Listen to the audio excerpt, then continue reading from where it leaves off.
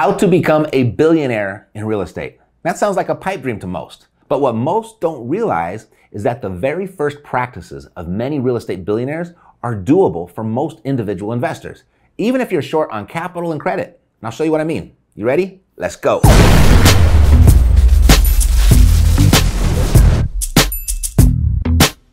All right, by the time we're done, you're gonna know the 3 most common ways real estate billionaires got their humble starts and where you can begin in case you want to walk in those billionaire footsteps. Now, this was of interest to me because I just started watching the show Undercover Billionaire this past week, the one that featured Grant Cardone. And this is where he was dropped off in an unfamiliar city with nothing but $100 to his name. And his challenge was to build $1 million business in 90 days. And there are 2 other billionaires featured on the show that are tasked with the same challenge. There's Elaine Colati, a real estate developer in Los Angeles, and Monique Mosley, an entertainment entrepreneur. And during their show introductions, Monique said that most wealthy people inherit their wealth. And that stuck with me because I had actually heard the opposite all my years growing up. So I went to go check it out. Did my own fact check. And I found a 2019 study by wealthx.com that revealed just 13.3% of billionaires inherited their total wealth, while a surprising 55.8% of the 2,604 worldwide billionaires were self-made. And it might not come as a surprise, but nearly 90% of ultra-high net worth individuals got and maintain their wealth by investing in real estate. Now, granted, some high net worth individuals are more invested in real estate than others, but it turns out that real estate remains the most popular vehicle for wealth creation and preservation. For us mere mortals, though, the question is, what lessons can we learn from how billionaires invest in real estate? Well, surprisingly, quite a bit. Sure, you might not be able to start with a multi-million-dollar mansion or a private island, but if you can think like a billionaire and follow in their footsteps, more than half the battle has been won. And you will probably find it encouraging that many of those billionaires started out without the capital to self-fund real estate purchases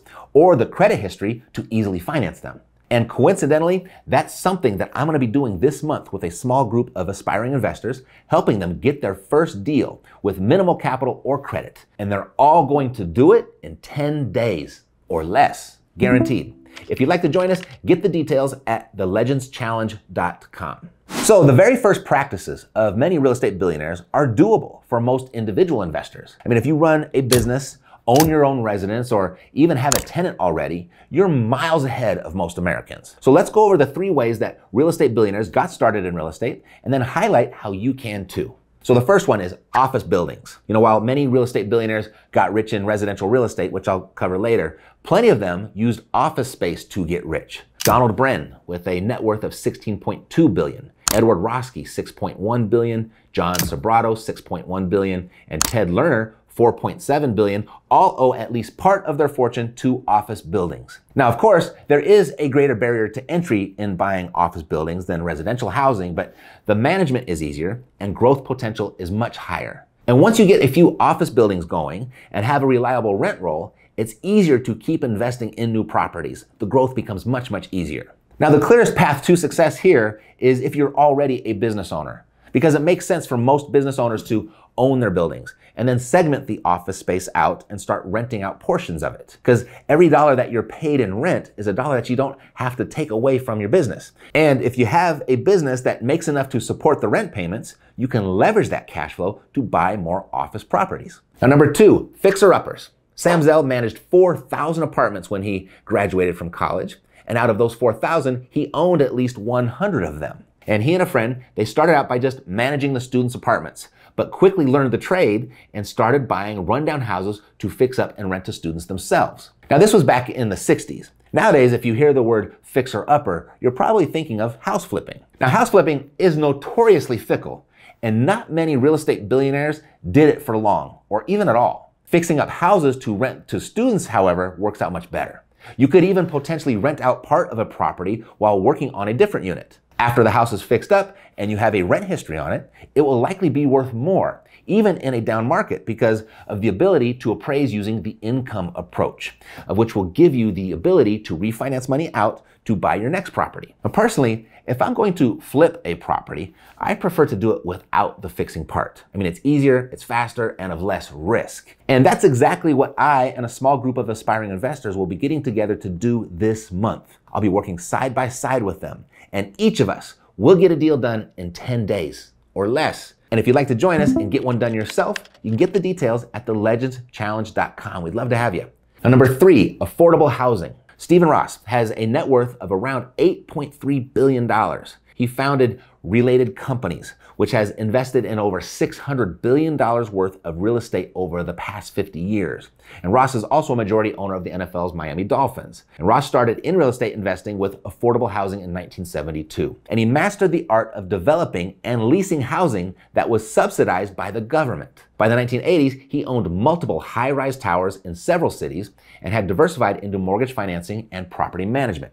Affordable housing, it's often the first foray real estate investors make into the market. Government tax credits are available to properties that lease a percentage of their holdings to people with low income, seniors or people with disabilities, students, military members, and rehab or reentry program participants. While Ross took advantage of the tax credits by setting aside a percent of each property for affordable housing, smaller individual investors can start in affordable housing with programs like Section 8 housing. The Section 8 housing program pays about 70% of the rent for tenants in the program, and that amount is directly deposited into your bank account each month on time. The catch is that you'll have to follow the government guidelines to a T. You'll also have to pass an inspection before the unit can be rented. Nothing big, but it is something extra to do. So how to get started?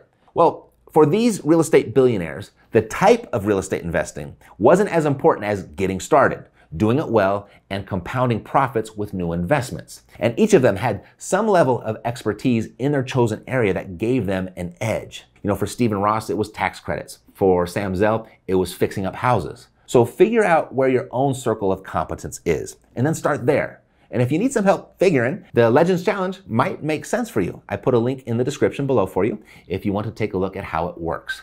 So to really play the billionaire real estate game, I've learned these 4 lessons from one personally. Lesson 1, focus on off-market deals. They don't play much in the retail marketplace where competition drives up the prices. Lesson 2, use other people's money, even when you have your own. Despite how much the billionaire makes, they always opt for using someone else's money to buy their real estate. And in our REI ACE program, we do the same. We give our private clients access to our lending network, where 100% financing is available for many types of deals. Now, lesson 3, maximize the tax breaks. You know, one of the many advantages of investing in real estate is that the federal government will give owners credit on their mortgages, property expenses, property taxes, and the depreciation of the property. And the first step to maximizing the tax breaks is to set up the right business structure.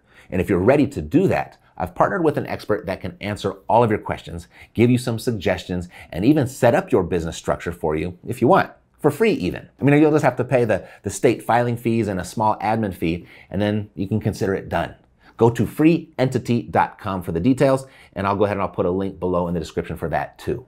Now, lesson 4, preserve your wealth. You know, real estate has proven to be the best wealth creator during the best of times, and the best wealth preserver during the worst of times. Given these facts, billionaires use their real estate holdings to help secure their wealth and to make sure it can be passed on for generations to come. And if you'd like some help getting your real estate investing going and going fast, take a look at what we're doing this month at thelegendschallenge.com. You'll see the link below too. That's all for now. Thanks for watching, and I'll see you soon. Take care.